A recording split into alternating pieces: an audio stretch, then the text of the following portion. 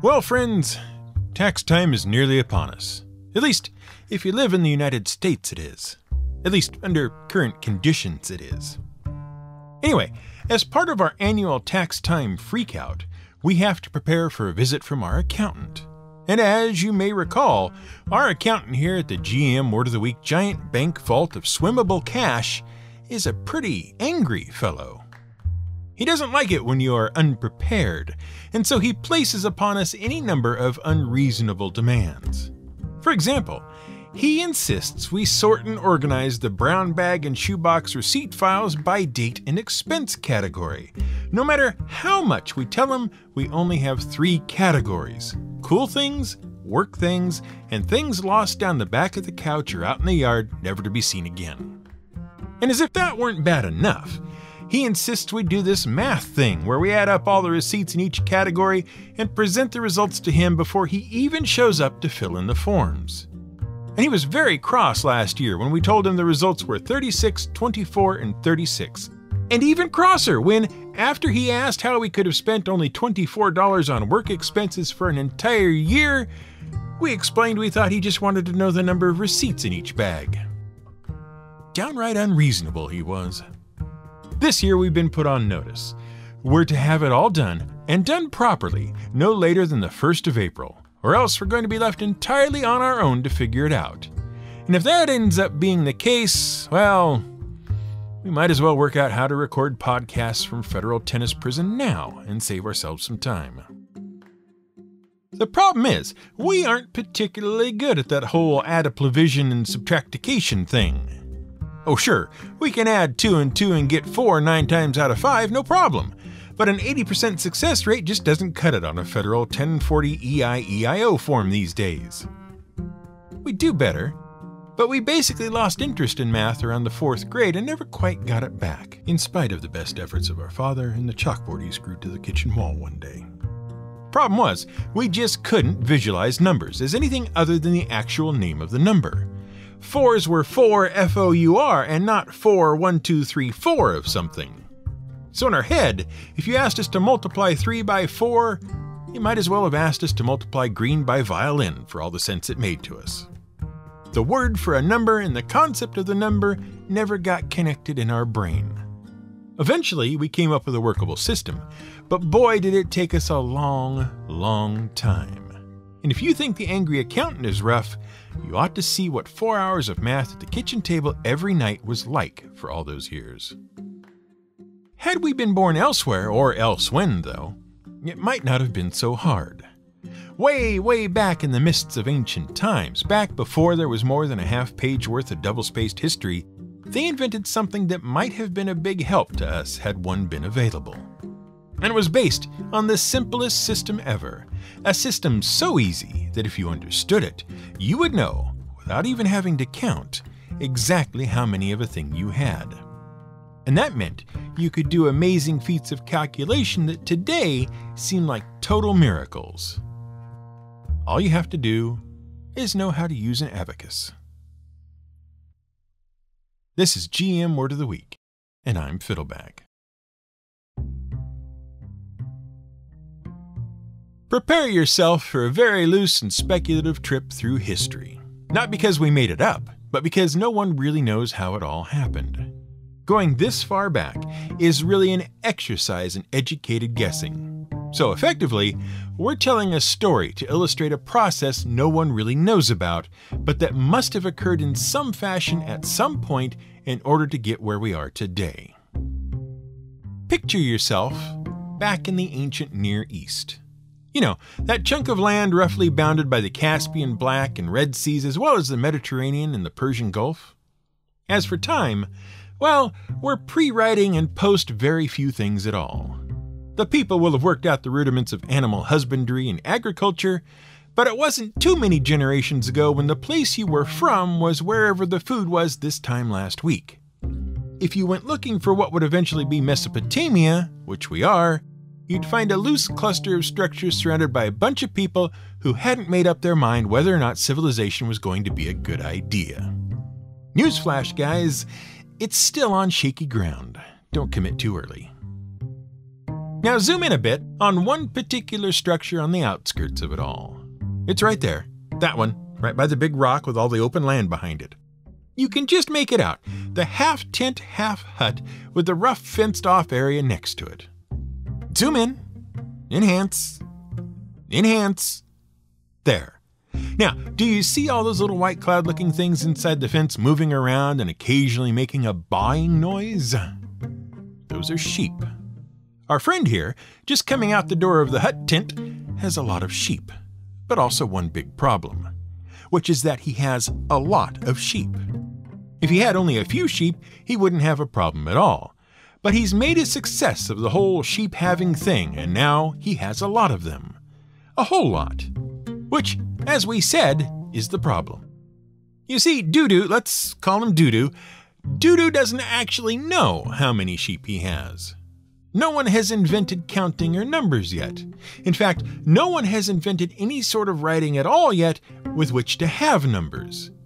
He knows he has a lot of sheep, but he has no idea how many a lot really is. It's more than not having any at all, but less than having all the sheep there are in the world. And he can tell he doesn't have all the sheep in the world because his neighbor has some too. Though again, some might be more than a lot. Or it might not. No one really knows. Except that Doo-Doo is increasingly of the opinion that his neighbor's sheep are beginning to seem like a lot too, while Doo-Doo's own sheep are beginning to feel a bit more summish than usual. And it's beginning to bother him. Is his neighbor's a lot that used to be some turning into a lot because some of Doo-Doo's a lot is getting confused with some of his neighbor's some? It's a lot to think about, and Doo-Doo spends a lot of time thinking about it. Remember, Doo-Doo can't just count his sheep one day and then count them again the next to see if he's gained or lost any sheep. A system of counting just doesn't exist at this point. There's no 1, 2, 3, 4, 5 because no one has developed the necessary tools, in this case words and numbers and writing and so forth. At best, Doo-Doo only knows, without really knowing he knows it, ones, twos, and many. Which, according to the book The Axe Maker's Gift, written by the patron saint of the show James Burke and his co-author Robert Ornstein, is the earliest sort of counting we have. This ability of rudimentary counting is probably the basic human understanding of quantity, since it is found in children of all primitive and ancient societies. Still, this doesn't help Doo-Doo very much. How can he tell whether he has the same number of sheep today as he did yesterday, without being able to count exactly how many either of those numbers are? Fortunately, Doo-Doo, living near the big rock as he does, has something else of which he has a lot. Stones. Well, stone chips, but who's counting? Doo-Doo is! And one morning Doo-Doo gets the bright idea to compare one group of a lot to another group of a lot. As his sheep go out to graze the next morning, Doo-Doo sets down one stone next to the fence for each sheep that passes the gate. Now he knows he has one stone for each one sheep, and for each one sheep there is one stone. Without actually knowing how many he has specifically, he knows he has the same number of sheep as he has stones in the pile.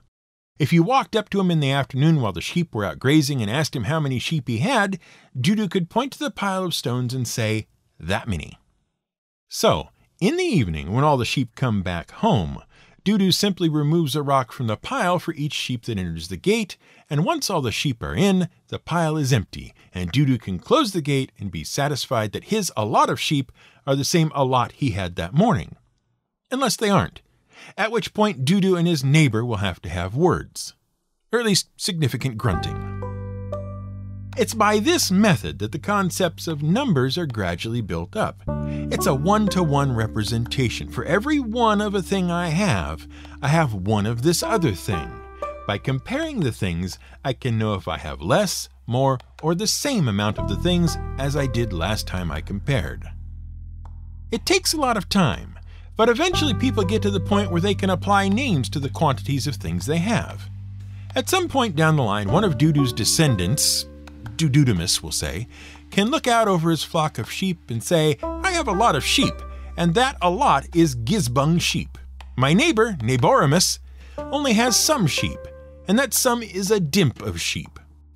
Now you, the outsider, might come along one sunny afternoon and ask Doo-Doodamus how many sheep he has, and Doo-Doodamus would look at you, point to a pile of stones on the ground and say, Well, odd yet sort of familiar stranger, I have a gizbung, as you can see here represented by Tifgurg.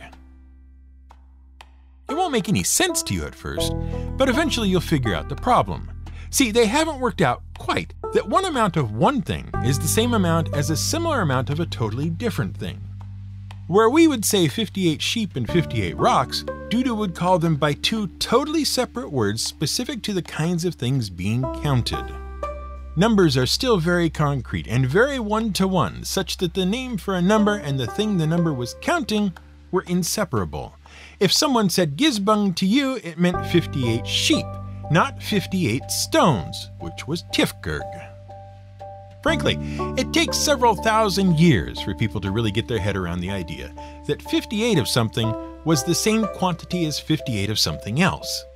Prior to that, a named number meant exactly this specific amount of this specific thing, and you could picture what that was in your head. Something like this still survives today in the Yan-Tan Tethera, a system of numbers still used in parts of England, Scotland, and Wales to count sheep.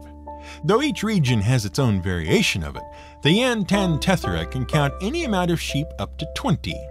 Yan is 1 sheep, Tan is 2 sheep, Tethera is 3 sheep, and so on.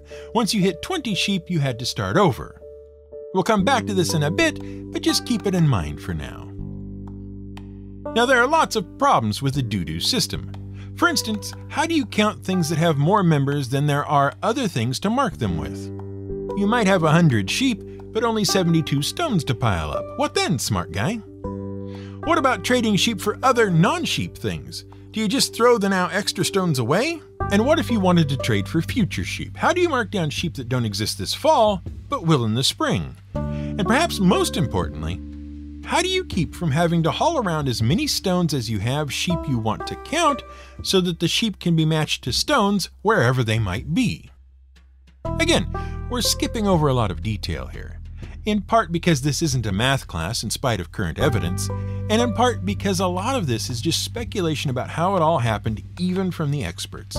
Since so much of this occurred before writing really existed, you'll be unsurprised to hear that no one wrote down anything about how they worked it out. So we'll leave Dudu and his relatives behind for a bit and summarize a few thousand years of development. Eventually, they work out that they can just make marks, either on the ground or on a stick or what have you, and that those marks can stand for a specific number of anything. As long as everyone agrees on what those marks mean, there's no problem. 5 becomes its own concept. 5 of anything is the same quantity as 5 of anything else. And they still knew, because they could look at it directly and associate the concept of 5 with a concrete example of fiveness, how much 5 meant. And that solved a lot of problems, mostly centered around having to carry large quantities of stones around to account for other large quantities of things. Thank goodness, because a smart investor would have worked out that the real market was for counting stones, and to heck with all the sheep, stools, wheat, and pots everyone else was trading in. The other thing they worked out was the idea of grouping or marking. You remember how we said the Yan-Tan Tethera could only count to 20 and then had to start over? Well, the way you started over was to make a mark that indicated a group of 20 had been counted and then start over counting again. When you were done, you counted up to 20 again, made another mark, and so on. So, for example, Yan-Tan Tethera Pethera Pimp Sethera Lethera Hovera Covera Dick Yanadick Tanadick Tethera Dick Pethera Dick Bumfit Yana Bumfit Tana Bumfit Tethera Bumfit Pethera Bumfit Jigget. Make a mark, Yan-Tan Tethera, and so on. Count up the number of marks and any non-marked counting you had done, and that was the number of sheep you had. Say Jigget, Jigget, and Tethera Bumfit. Now, aside from the marking, you'll notice a couple of other things about Yan-Tan Tethera counting. First, it's grouped in 5s. Yan-Tan Tethera Pethera Pimp is the first group and gets us to 5. Sethera Lethera Hovera Covera Dick is the second group, taking us to 10. Bumfit ends the third group at 15, and Jigget ends the fourth and last group at 20. The next thing you might notice is that there's some rhyming in use to get us through the first 10. Yan and Tan, Tethera, Pethera, Sethera, and Lethera, followed by Hovera and Covera. Those all seem to be about helping you remember the next sheep number in sequence. Again, all this varies by region, but the general principles seem to hold. Memorize the first 10, whether you understand them or not, and you can count sheep. After the first 10, you simply pick up the last 5 marker, either Dick or Bumfit, and reapply the first 5 sheep numbers to them: Yanadick, Tanadick, Tetheridick, Petheridick. Then Bumfit for the next 5 in the same pattern until you reach the end of the count at Jigget or 20. Then you make your mark. You just have to recite the sheep number you counted to, and everyone will know how many sheep that means. As long as you kept track of the number of marks you made in counting, it would be hard to get it wrong. Marks were generally made in one of 3 ways. If, for example, you were standing out in the field while the sheep were grazing and wanted to take a quick head count, you could count your Yan, Tan, Tethera and then scuff a mark in the dirt in front of you. Every time you hit Jigget, make another mark on the ground until you had them all tallied. You might also have, since you are in fact a shepherd at this point, your shepherd's crook with you, and you might have cunningly decorated it with marks itself, which would allow you, by moving your fingers from mark to mark, to keep track of how many times you had counted. The third thing you might do is drop a stone into your pocket each time you reach the full count as well. Each stone in your pocket marking out one group of 20 sheep. Now go back to our friend Dudu and his descendants. They've been doing grouping and making marks as well. They tended to choose groups of 5 and 10 because they had these wiggly things in front of them called fingers, and boy were they handy when it came to counting things. You could show groups of 10 sheep on your fingers, no problem. And because groups of 10 were so easy, you could lay stones down the same way. Little stones for single units, 1 slightly larger stone for a group of 5, maybe to show a fist, and 2 large stones to show 2 fists for 10. Then if you wanted to trade, say, 3 sheep to your neighbor in exchange for 3 bushels of wheat, all you had to do was take the larger stone and change it down into individual units. Remove 3 individual units to give to your neighbor, and you still had the right count. With 5s and 10s, you didn't have to carry individual stones for each and every sheep, but you did have to remember that larger stones stood for more sheep. And now, history gets really super fuzzy, because this sort of counting has been going on for thousands of years and getting slowly and incrementally improved as the population grows and spreads out. Thanks to this whole new civilizational arc, or at least the whole transition from hunter-gatherer to agricultural societies, there's this thing called a surplus now.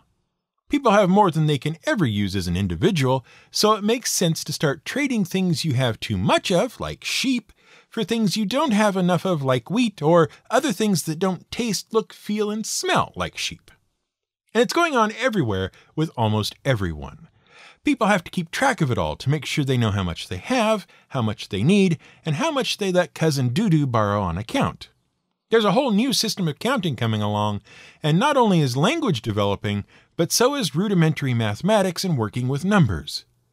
And it's great, all this marking things in the dirt and dropping stones and all that stuff, but it isn't very portable, and you constantly have to set it up over and over again, and wouldn't it be great if the whole process was much smaller and semi-permanent and maybe fit in your pocket while you were at it? Which is why nearly everyone had a go at inventing an abacus of one sort or another. Ancient Sumerians came up with one about 2500 BCE, the Babylonians had one, the ancient Egyptians came up with one that worked in the opposite direction of nearly everyone else, and in 600 BCE, the Persians broke the game wide open when they began exporting their abacuses to India, China, and the Roman Empire. It's hard to know who exactly developed the abacus first, though. Early examples were barely more than the old stone markers. Grooves would be drawn into the sand, inside of which stones or beans would be moved to represent numbers. Gradually, these developed into more portable tablets of wood or stone, with grooves in them, which would hold stones indicating the relative values of the numbers. Each column or groove would represent the usual suspects, 1s, 10s, 100s, and so on. And the modern abacus isn't that different from its older counterparts. It generally consists of a rectangular frame divided by a central rail along its length. The division creates an upper and lower deck. A series of rods, usually at least 7, pass from one side of the frame through the division and into the other side, and on these rods a number of beads are placed. 1 or 2 beads in the upper deck can either equate to a 5 or a 10 count, and those in the lower deck generally represent the numbers 1 through 4 or 5, though there are variations on all of this depending on culture, tradition, and need. Each rod represents an overall value, 1s on the right, then 10s, 100s, and 1000s, and so on. To show a number, say 125, you move 5 beads in the 1s column toward the divider rail, then 2 beads in the tens column to the divider rail, and then 1 bead in the hundreds column. Simple addition and subtraction are accomplished by adding in the appropriate beads in each column to reflect the number being added, and remembering to carry the 1, as it were. Multiplication and division are accomplished by setting the initial number, and then adding in that same number the number of times needed.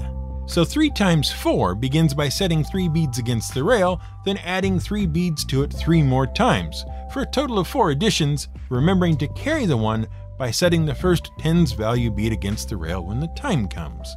Easy peasy, he said, without a hint of irony.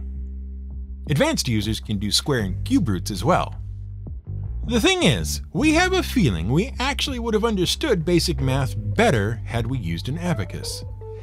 It at least would have given us something to visualize as we tried to add, subtract, multiply, and divide.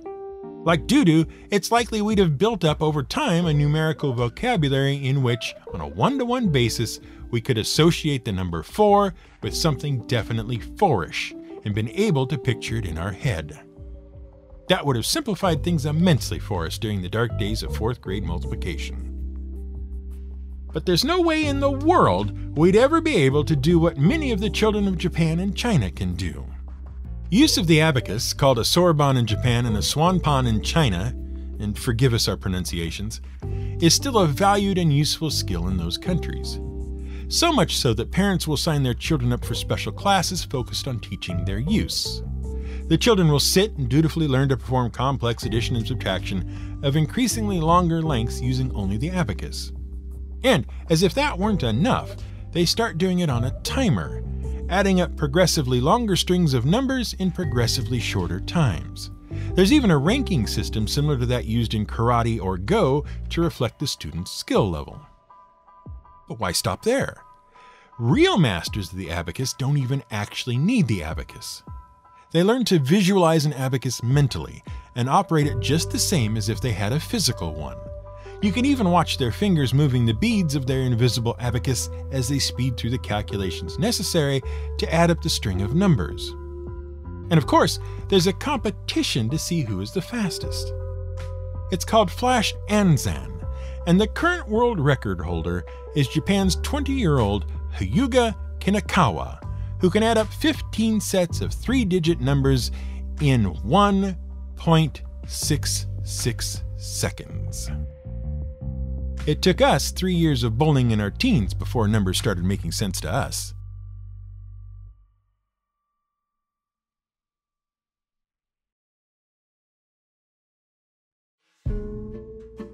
Thanks for taking the time to listen to the episode. We know things are complicated and maybe a bit iffy out there, so we really appreciate you setting aside part of your day to listen to us.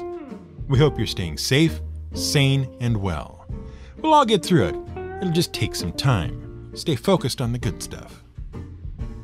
Many thanks to our patrons on Patreon. Your support means we have less to worry about in times like this, so a big, huge thanks to all of you. Special shoutouts go to Pugnacious Pugilist and Matt from Monster Island for the very kind reviews on Apple Podcasts. But an extra special shout out to all of you just for being you. Keep up the good work. This episode was researched, written, and produced by me, Brian Casey. Music for this episode came from Blue Dot Sessions, purveyors of fine podcasting music to the masses. The abacus is just a visual record of the computations going on in the mind of the person using it.